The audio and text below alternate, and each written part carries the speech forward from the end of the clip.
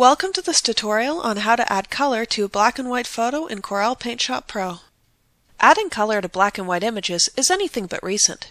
In fact, some of the earliest application of colorization was done by Thomas Edison and involved painting dyes onto the emulsion.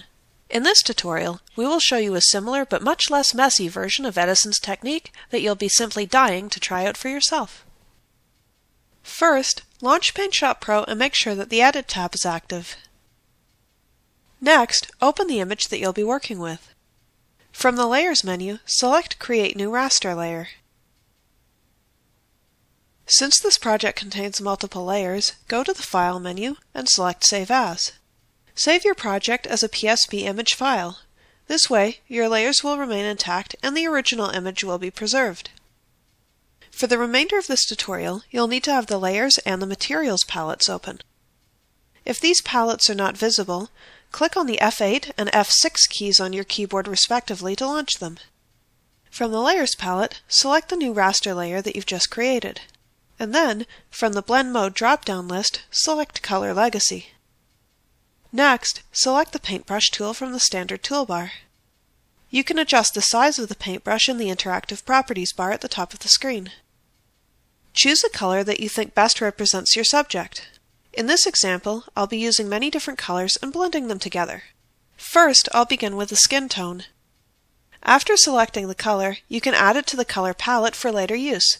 This is helpful when working with a complex image like this one, as you may miss a spot and have to do further touch-ups as you go.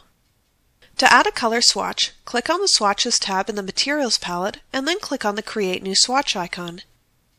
You can give the swatch a name, such as Skin Tone 1, and then click OK.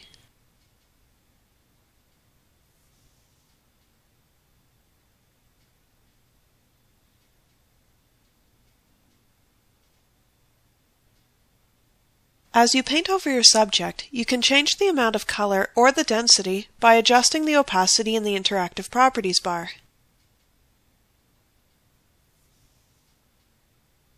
This is helpful when adding blush to a face or blending the various shades of green on foliage. When adding color to a photo that was originally shot in black and white, some level of artistic license is expected. In this example, we know that the leaves are green and that dandelions are yellow, but eye color, makeup, and the color of the beads on her necklace are guesswork. Depending on the complexity of the image, it's not uncommon for the procedure to take a long time, so patience is key and make sure to save often so that you don't lose your work. When the project is complete, go to File, Save As, and select JPEG.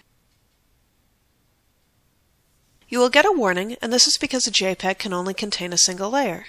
Click Yes to this message to continue, and your layers will become merged into one color photograph, and no need for any messy dyes or spilled ink bottles. Thank you for watching this video on how to add color to a black and white photograph using Corel PaintShop Pro.